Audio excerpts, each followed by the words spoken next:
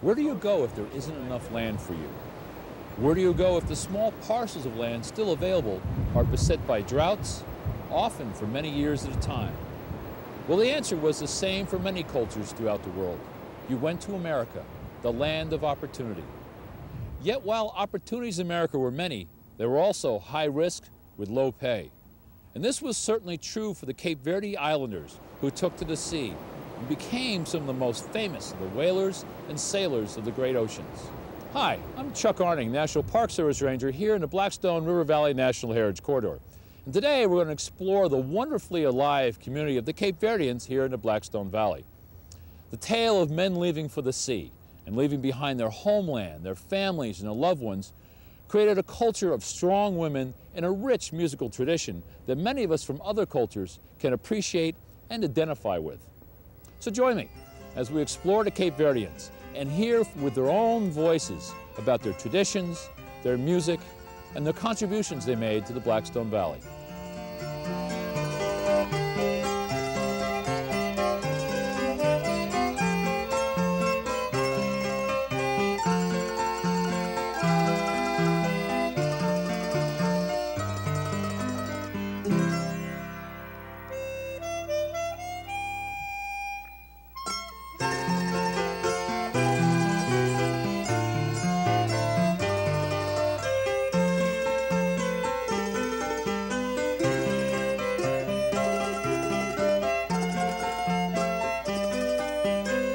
In many ways, music is a metaphor for the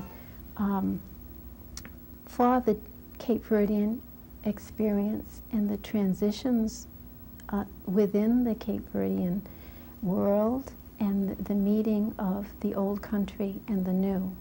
Music was a part of a lot of things that happen in life. When we had the religious festivals, the music was a part of it. When you had something sad happen, there's a way that Cape Verdeans mourn at a funeral that is kind of a chant. And sometimes, the old folks used to do it, I don't think they do it so much anymore.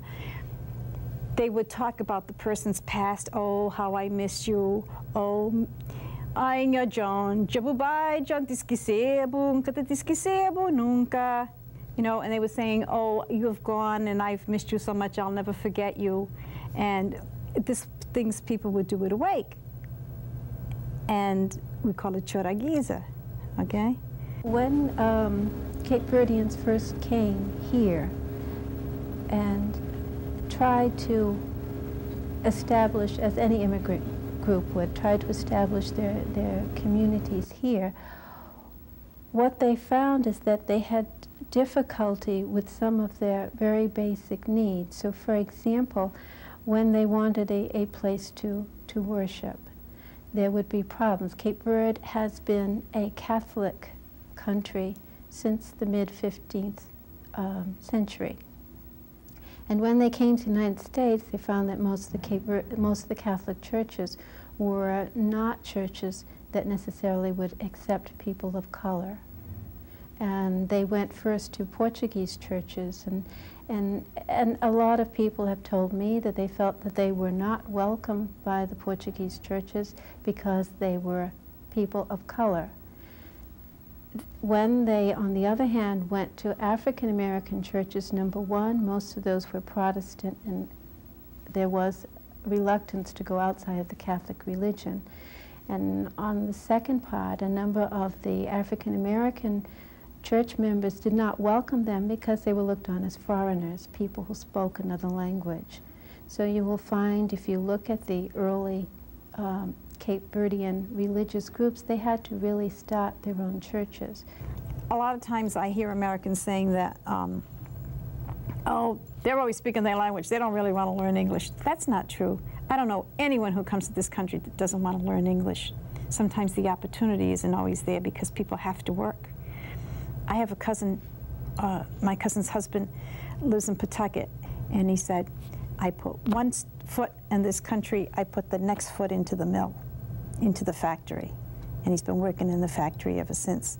And sometimes the economics of living in this country do not always give people the opportunities to learn English and to better themselves. So, like a lot of other immigrant groups, Cape Verdeans put a lot of stock in their children and getting their kids educated and making a better life for their kids. I think that happens in most cultures. Cape Verdean voices, they speak to us of their history and their traditions and their struggle to find their place here in America. And we're standing at India Point Park in Providence, Rhode Island, and you can tell from the rotted shipping piers behind me that in fact this was a major hub for shipping in New England. And the Cape Verdeans played a very important role in the history of shipping here in Providence. There were many influences that shaped the Cape Verdean culture: Portuguese rule, the close proximity to major shipping lanes, and their very strong African influences all helped create their traditions, their language, and their music. But to learn more about these influences, join me as we hook up with Marlene Lopes, the Special Collections Librarian at Rhode Island College.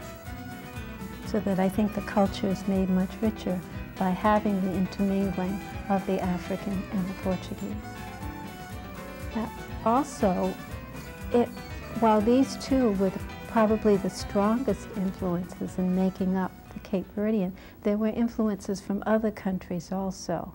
So, and I think it's good to recognize those too, because you would see, for example, with the Italian influence and with certain names and music, all along we have music as part of the contributions of the various people. We have the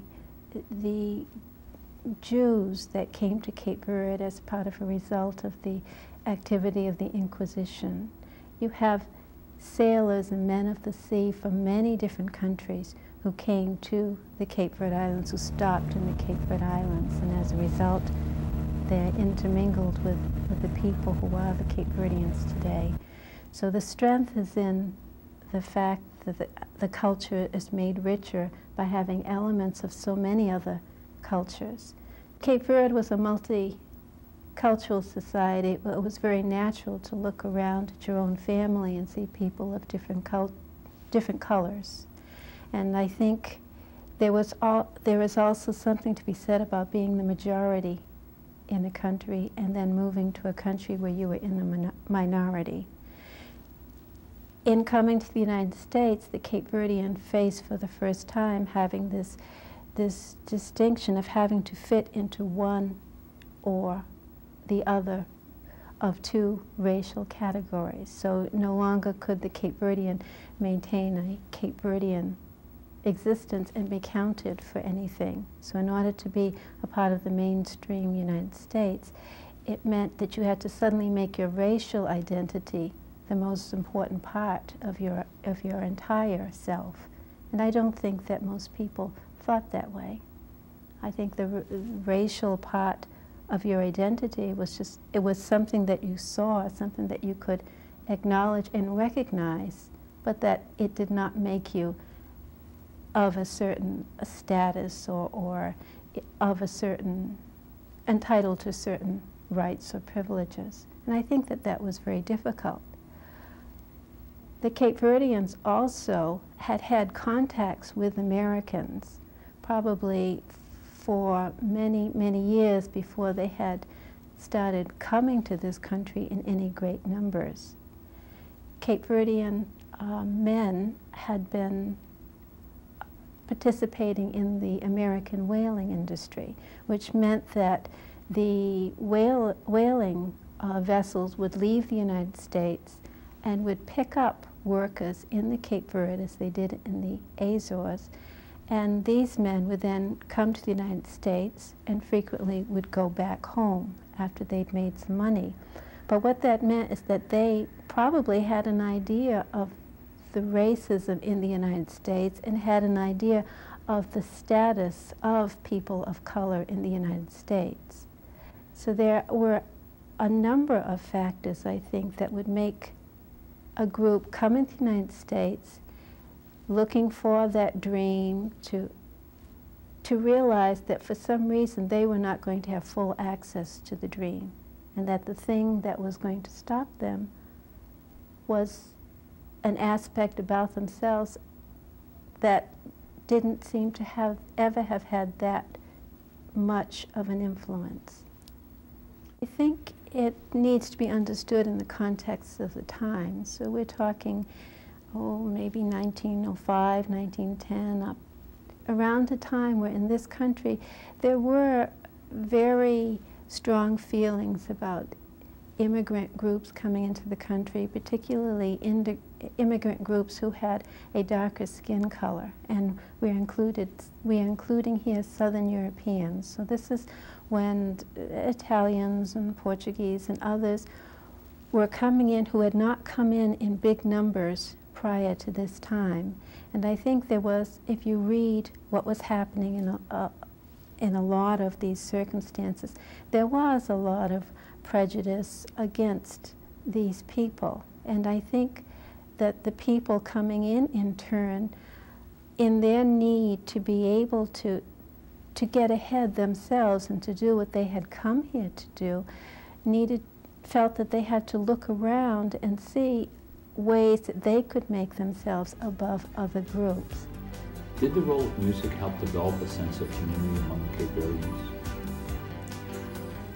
I believe that music is a very important unification point with Cape Verdeans. Cape Verdeans coming here would have brought their music. And again, the music was the music of the violins of Portugal and the rhythms of Africa and mazurkas from Europe and valses from Europe and all kinds of music that was brought at that time and deliberately preserved and kept by the people who came here. So music was one of the cultural markers, we'll say, that Cape Verdeans made an effort to keep the same, so that this is something that was Cape Verdean. If you knew this music, then that was a way of showing that you were Cape Verdean. Marlene, can you tell me how the Cape Verdean community managed to maintain and nurture its culture in the face of so many distractions and outside influences? Well, this question of how to maintain your identity is actually something that was taken up by a group of Cape Verdean intellectuals. This was a group of doctors and lawyers and ordinary people who in the 1930s looked around and realized that a decision had to be made.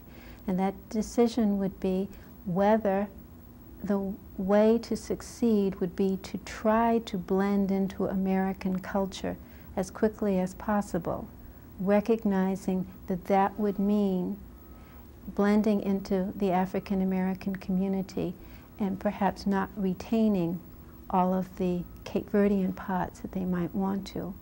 Or they could choose to deliberately preserve as much as possible of the Cape Verdean and to teach people so that they would not forget. And this group of men who met in Boston decided that they would teach people about their own culture.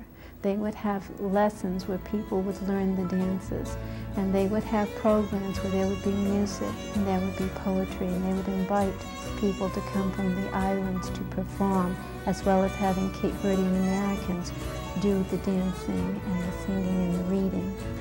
And that they would collect books and other materials so that there would be a library, so that they would have history. They would have the Cape Verdean history with them. Wherever there are Cape Verdeans will have massive clippings files, or they have photographs or saved program books. And it has been a deliberate attempt to say, we are Cape Verdean. We are Cape Verdean because we know our music, we know our language, we know our food, we have our history, we really were there. And that's important in a society that often doesn't see you, or that would like to see you but only through its own glasses. This way you can let history speak for itself. So for a little country, it's had quite an influence over a long period of time, but it is a tiny place with not that many people, so that, again, we come back to the idea of what it meant for this small group of people, this minority within a minority, to have an identity in the United States, to be recognized as themselves when very few people could see them at all.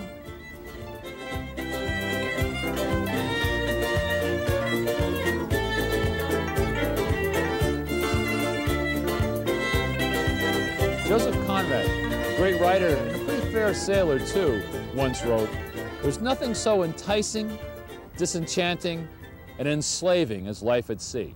And he knew of what he spoke, having sailed the oceans of the world as a young man. A sailor's life is hard. The sea is a tough master. And yet, the Cape Verdeans were legendary sailors. To learn a little bit more about these hard-working sailors and their influence here in Providence, let's catch up with National Park Service Ranger Kevin Kleiberg and learn about the Cape Verdean packet trade. One of the few opportunities available to the men of the drought-stricken Cape Verde Islands was to sign on as crew aboard a whaling vessel. Wages were poor compared to other occupations at the time, but with the limited opportunities available in the islands, most men viewed whaling as a great chance to get ahead. Hi, I'm National Park Service Ranger Kevin Kleiberg, and this is a Blackstone moment. It was through whaling that the Cape Verdeans gained respect and a great reputation as some of the finest seafarers in the world. They cut their teeth in sailing in the whaling industry, the most dangerous occupation in the 1700s and early 1800s. It was these dangerous conditions that made whaling a truly integrated trade, for it was common to see a Cape Verdean, African, or West Indian as the harpoonist, first mate, or captain. Those positions of respect and skill were earned by the Cape Verdean sailors. As demand for whale oil and other whaling products declined, new opportunities were sought to keep the Cape Verdean seamen gainfully employed. Antonio Colo, a former whaler, purchased the Nellie May, a 64-ton fishing schooner, and hired an old Cape Verdean whaler as its captain. His vision was to set up a trade route between the Cape Verde Islands and the growing Cape Verdean community in Providence, Rhode Island, and New Bedford, Massachusetts. With 50 passengers paying $15 each and a cargo of goods bound for the friends and families of Cape Verdeans living in New England, the Nellie May set sail in 1892 from the island of Brava to Providence. The voyage took 45 days due to some bad luck. The captain had a heart attack and the first mate got lost. The return trip, however, only took 28 days, with 117 paying passengers and a cargo of goods. And thus, the packet trade between New England and the Cape Verdean Islands was born. Providence became the home port for these packet traders, and this new commercial enterprise tested the seafaring skills of the Cape Verdeans. The packet trade vessels were often converted whalers, old refitted schooners, and in some cases, salvaged vessels. They were a patchwork fleet that required outstanding sailors and captains to navigate the dangers of the Atlantic Ocean. The seasonal arrival of the packet traders would coincide with the upcoming cranberry harvest and was a major event in the Cape Verdean community. Large crowds would welcome the ships, greeting old friends and family, sharing cups of sugarcane grog, and dancing to the mornas. In the fall, after the cranberry harvest, the packet ships would head back across the Atlantic to the Cape Verde Islands, providing an important link to the homeland. All summer long, goods were collected to be shipped back to families in the islands. As with any immigrant group coming to America, the gut-wrenching dilemma of how to make a new life here without abandoning the old culture and those left behind was always on the minds of the Cape Verdeans. Fortunately, these tough little packet ships lessened the severity of that dilemma by keeping the tie between the homeland and New England a strong one. And the sailors aboard these packet ships were the equal of their whaling ancestors. Well, this has been National Park Service Ranger Kevin Kleiberg with a little piece of Blackstone Valley history.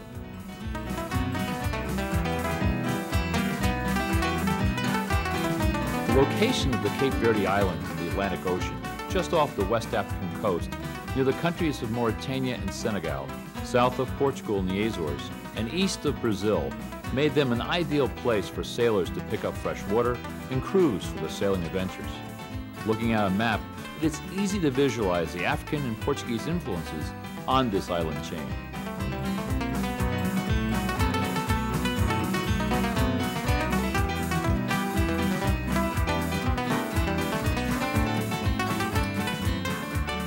While all cultures claim that music plays an integral part of their lives, few live it like the Cape Verdeans do.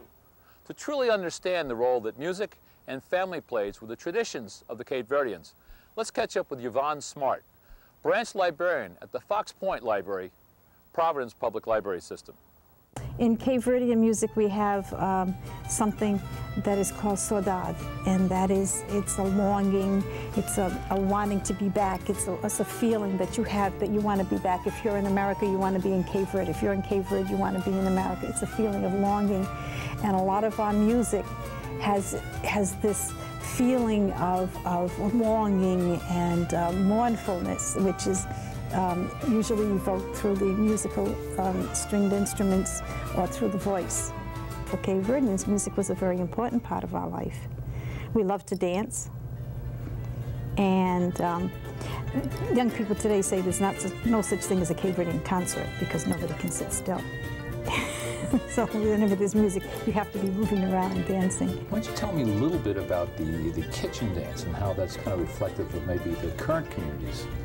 Well, the kitchen dances, let's talk about Fox Point, because I grew up here in Fox Point. I guess when the Cape Verdeans first started coming in, and up until the 40s and maybe early 50s, we had something we call the kitchen dance. And that was a dance that you held right in your own home. Usually they would take all the furniture and put it aside. If you had a rug, you'd roll it up. And the women would come and cook and bring food, and there would be, men would come with violins and whatever instruments they had. And if you didn't have an instrument, you could always hit the beat, you know, on your body or on a board or something. And people would just sing. Different people would take turns coming up and singing, and you just have a good time. And it was a situation where you didn't have older people in one place and younger people. Everybody was together, older, younger people, grandparents, little kids.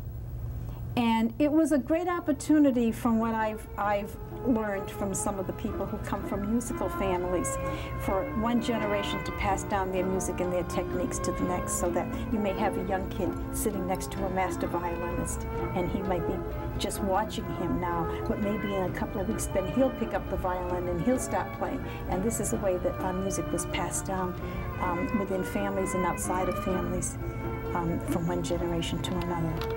A lot of times they were for a christening, a wedding, a birthday, just because somebody, you talked about Cape Verdeans being seamen, because somebody was here from the sea.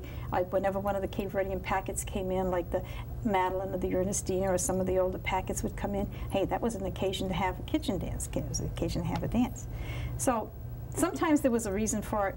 Sometimes it was just because people felt like having a good time. Cape Verdean music is different to each person who listens to it. And I think that for a person who is Cape Verdean, when you hear that Cape Verdean music, it's just like a Frenchman listening to a French song. It evokes all kinds of feelings of home, and when you hear that music, somehow it makes you feel, aha, that's a part of me, that's something that belongs to me. Now maybe you can listen to it and you can appreciate it, but you won't understand it like I do. You won't feel it like I do.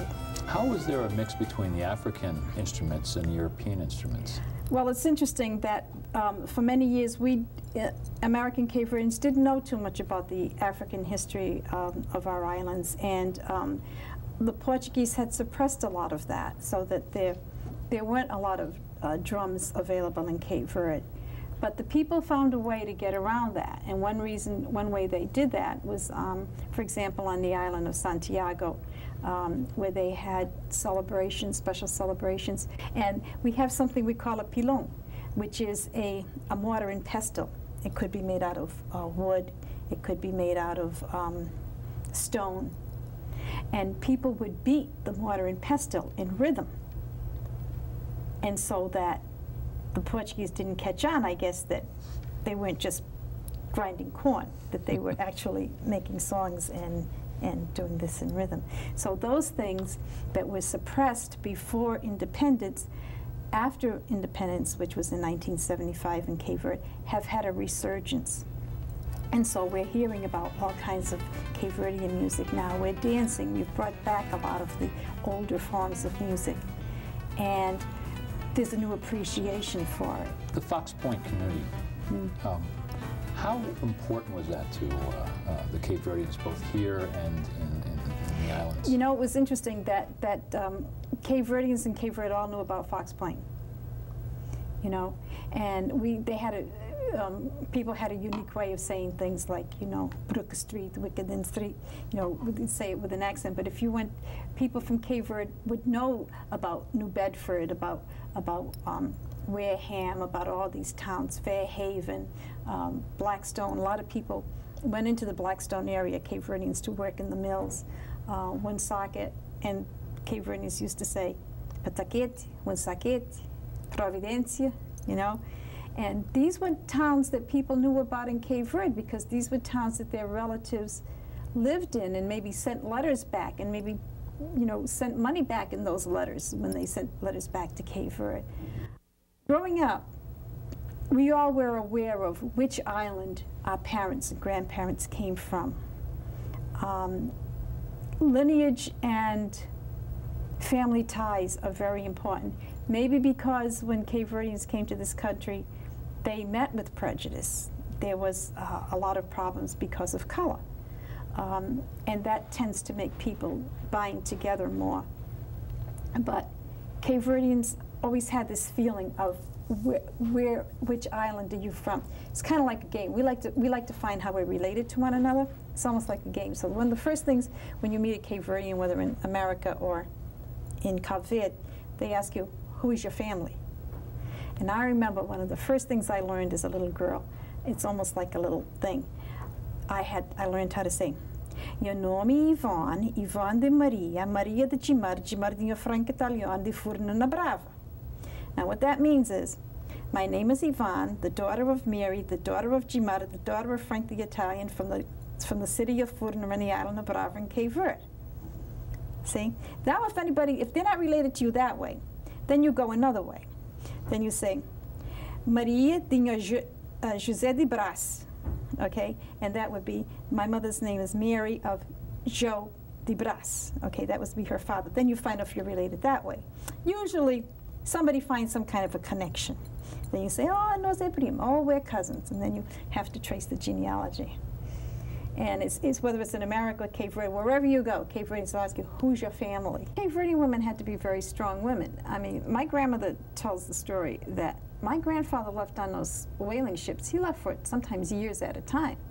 And he came back. He didn't have too much money. And my grandmother had to be pretty resourceful to take care of the family and to keep things going. Especially when they really didn't, you know when the men were coming back, if they were coming back. You know, the ladies had to be pretty strong, not only on this side of the ocean, but also the women that were left in Cape Verde. I mean, women were left for years at a time. Islands were so poor, things were so poor, just like in some of the other countries you mentioned.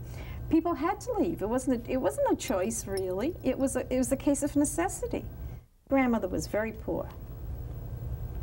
She gave me two things. I always say she gave me two things. She gave me a language other than English, because she taught me how to speak Creole, and she taught me how to do embroidery, which I still do. Right? So those are the two gifts she gave me. She danced. My grandmother danced. She taught me how to dance, too. And those were gifts that you can't replace with money and that you can't buy with money, so I think she did pretty well. As I talked and listened with the various members of the Cape Verdean community, I was struck by how similar their story of immigration to America was to the other major immigrant groups who also came to the Blackstone Valley. The richness of America is seen in the richness of the music of the various immigrant groups who brought their music with them as they came to America to seek a better way of life. And it's a story that we all share, regardless of our skin color, regardless of our religious beliefs, and regardless of our place in origin. We focus on what we have in common, which is a great deal, rather than our differences. You'd be surprised what we can accomplish. Well, this has been Ranger Chuck Arning with the National Park Service here in the Blackstone River Valley National Heritage Corridor. And if you haven't discovered Cape Verdean music, what are you waiting for? We'll see you in the valley.